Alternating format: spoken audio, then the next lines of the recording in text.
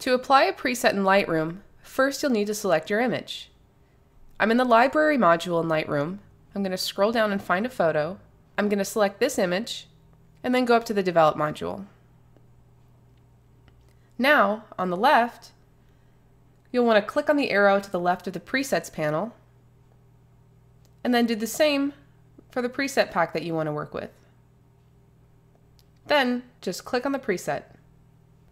After applying the preset, if you'd like to make any changes, you can do so in any of the panels on the right.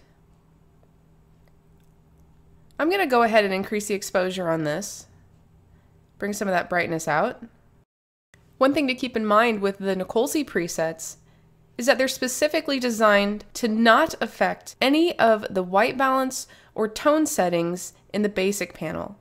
This way you can apply these settings ahead of time and you don't have to worry about them changing after applying your preset.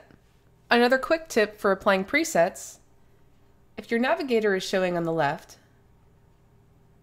when you hover over a preset, you'll actually see its changes in the navigator. Then when you find one that you actually like, just click on it and it'll apply to your image.